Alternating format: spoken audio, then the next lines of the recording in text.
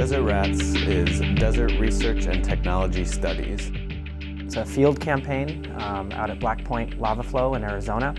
And basically they're testing technologies that could be used on a future manned mission to the moon, Mars, or possibly asteroids. One of the goals of D-R.A.T.S this year is to simulate more of an asteroid expedition, as opposed to last year's focus was on more of a lunar expedition.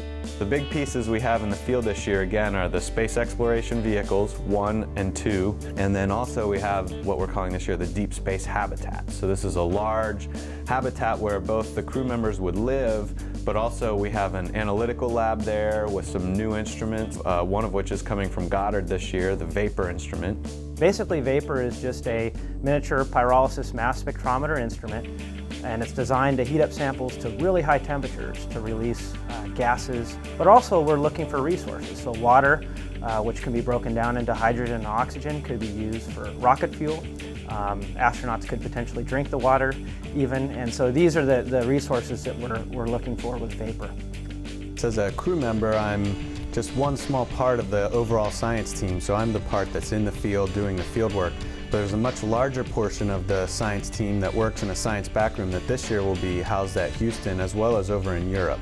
So the science team supports all of the activities that we will be undertaking out in the field, and they really help direct us onto what steps to take next, and they have much more capability at looking at the data we've collected to help us do the best science we can while we're in the field.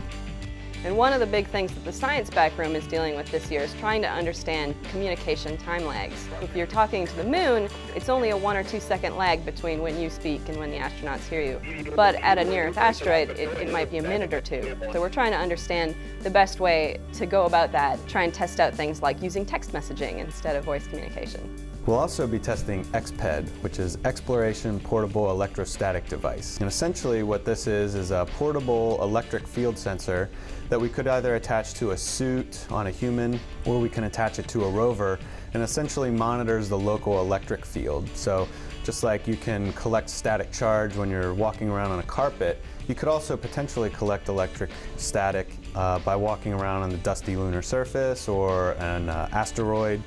It's a charge hazard alert, so to let them know their charged state. They can decide, hey, I'm not going to go touch that board or touch that piece of equipment because it might get destroyed. And if you're out in space, you don't want to be without your equipment. D-R.A.T.S is always exciting. It's really cool to get on the ground and actually test out these things. I'm very optimistic that we're going to have a good year this year with VAPoR, and excited to be part of this expedition. This is a great team to work with, a great group of engineers and scientists. It's really a source of pride to be involved in this field test.